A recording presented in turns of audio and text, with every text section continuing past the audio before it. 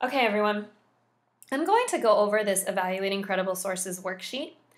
So make sure before you watch the rest of this video that you have taken the time to fill out the worksheet yourself. If you haven't done this yourself, stop the video now, go back to the worksheet, fill it out, and then come back when you're ready. Okay, so what this worksheet is asking you to do is to evaluate the credibility of these 4 sources on violent video games. And you have this little checklist here to make sure that you're determining if it's credible.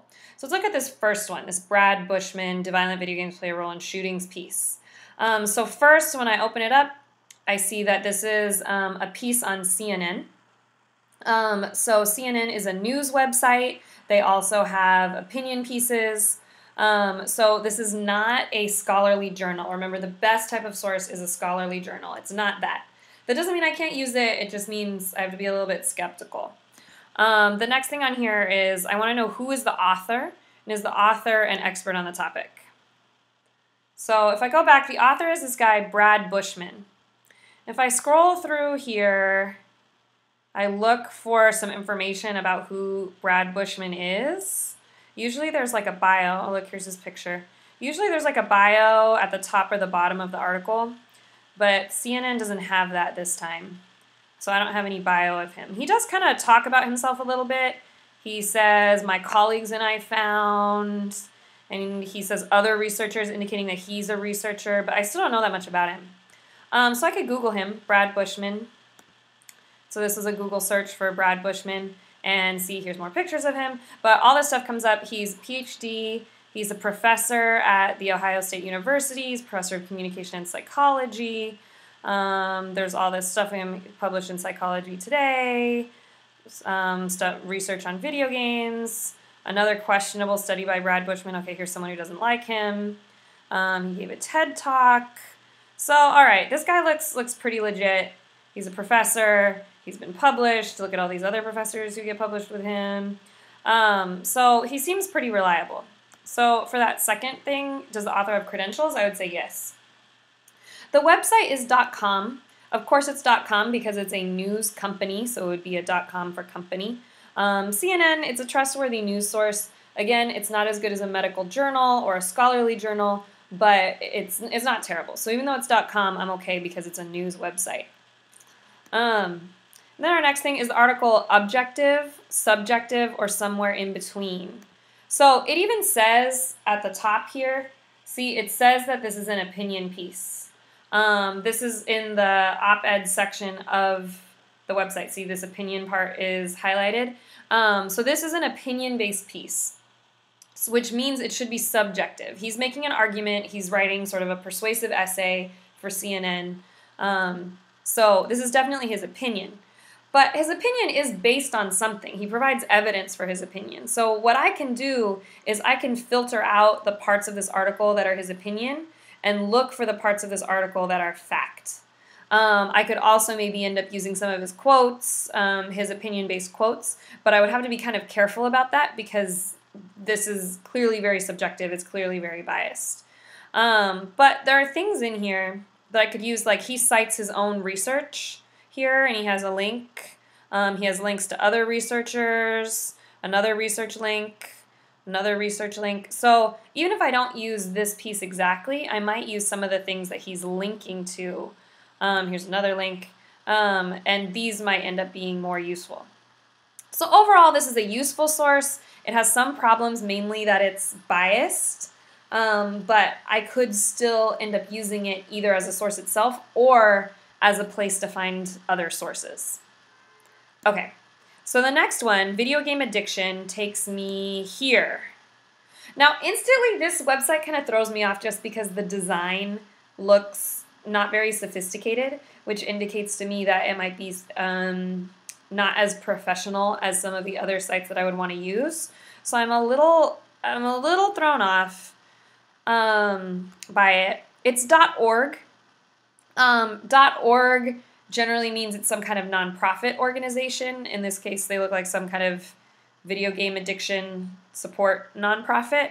That doesn't mean it's reliable. In fact, these people are probably pretty anti-video games because they don't like video game addiction. I don't know. But one thing that's really concerns me is that I don't see an author. Like there's no author name. And then if I go to the home page, there are no author names. There's this phone number, but I don't see an address. I don't see any contact information.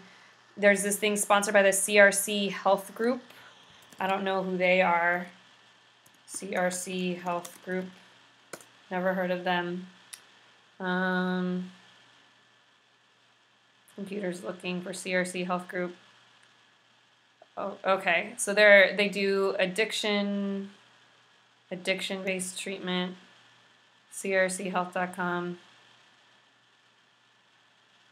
Okay, this looks a little bit more legit than that first website. There's some actual names. There's an address. Still, I'm not getting a really good feeling about this site. But like the first site, there are some references in here. So like if I look at this, right, like they do reference researchers Anderson and Bushman. There's our guy Bushman again. He wrote that CNN piece. So I see references to Anderson and Bushman. I see a theoretical model, general aggression model. I could look that up. So I think what this is helping me do is this is telling me to look for this 2002 study and look at the general aggression model. But I wouldn't use this in and of itself. It just doesn't seem legitimate enough. I'm not really trusting it. But I could maybe look up some of the things it says and find some information and find some of that information on my own. So looking back, this is not a scholarly journal. The author is unknown. It's .org. And it's subjective. It's making an argument about video game addiction. So I would overall argue this is not a reliable source, but I might look up some of the things it references. All right, next one. Video game violence, a review of the empirical literature. So when you see a title that says a review of the literature, that means basically they're going to look at all the studies that are out there and they're going to summarize all the studies. So these types of review of the literature studies tend to be very, very helpful for you because it's basically they wrote a research paper about the topic. So let's go there. Video game violence, a review of the empirical literature. Okay, so this is from a scholarly journal. This is from the journal Aggression and Violent Behavior. So that's a good thing. That's a yes. I like that it's from a scholarly journal. Notice that it's 1995 for the PDF. I could search and see if I can find the full text elsewhere. But even if I can't, I can always cite the abstract. The abstract is a one-paragraph summary of the article, and I can always use stuff from the abstract. It's not as good as the full article, but for the level of research that I'm doing as a high school student, the abstract is still useful to me. So one thing I would notice here, this is looking great. They have these two authors that I could look up. They're being published in journals. They're both professional researchers. So yes, scholarly journal. The authors have credentials. It's from, Science Direct is just a catalog of scholarly journals, so it's from a good website. The article should be objective because it's a scholarly journal. But one thing I am going to point out about this one is notice the publication date. It was published in 1998. So a review of the literature in 1998 is not as useful as a review of the literature in, say, 2008. Because you'll notice that their main argument from the abstract says that exposure to video game violence increases aggressive behavior. So video games make you aggressive. However, the paucity, that means very little, the paucity of data coupled with the variety of methodological problems and inconsistencies in these data clearly demonstrate the need for additional research. So in other words, they're saying research says video games cause violence, however, the studies aren't that good and we need more research. But they said this in 1998. They said we need more research in 1998. So there might have been more research done since then. So it's a little hard to use this because the study has become outdated at this point. So then our fourth source, also from the Science Direct database, This one is from the Journal of Experimental Social Psychology. So good. It is a scholarly journal article. Published in 2007, which for scholarly research, that's pretty recent, within the last 10 years. And the effect of video game violence on physiological desensitization to real-life violence. Oh, and hey, look, here's our guy, Brad Bushman, who apparently is the #1 video game guy out there right now. So this piece has the abstract, and even better, has the full article, so you can read the full thing. And you can look at everything that they cited, which can be really, really helpful, because you can find all of these other references that they have. This is an awesome, awesome source. This is the best source that we found. It is from a scholarly journal. The authors have credentials. It doesn't really matter what the website is because it's from a journal. It should be objective because it is from a journal.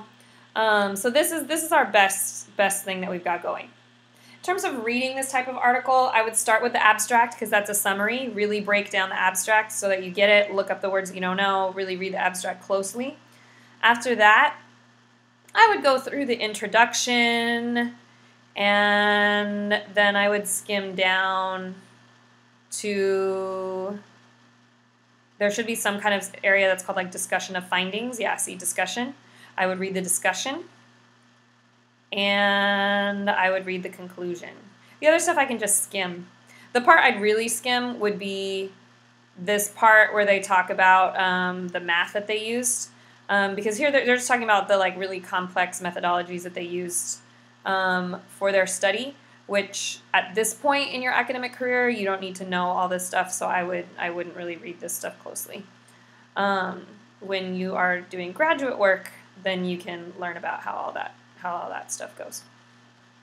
So okay, as you can see, we've gone through 4 sources that all of them were useful, but the most useful ones were probably the CNN op-ed. Again, it's an opinion piece, so be a little wary, but could still be useful. And then also this 2007 journal piece. Now, one thing I would note is this guy, Brad Bushman, is everywhere. I'm curious to see what else is out there that he didn't write, because I don't want my whole paper to just be stuff from Brad Bushman. But it is true, usually, that there's a handful of professors who are leaders in a field. So when you start seeing the same professors' names over and over again, that's not necessarily a bad thing. That just means you found the leading experts on your topic. All right, so that should give you a little bit of information about how to evaluate and use sources. Again, journal articles are the best, then probably stuff from the newspapers, and always use your brain to figure out if you think it's legitimate and if you trust the person who's giving you the information.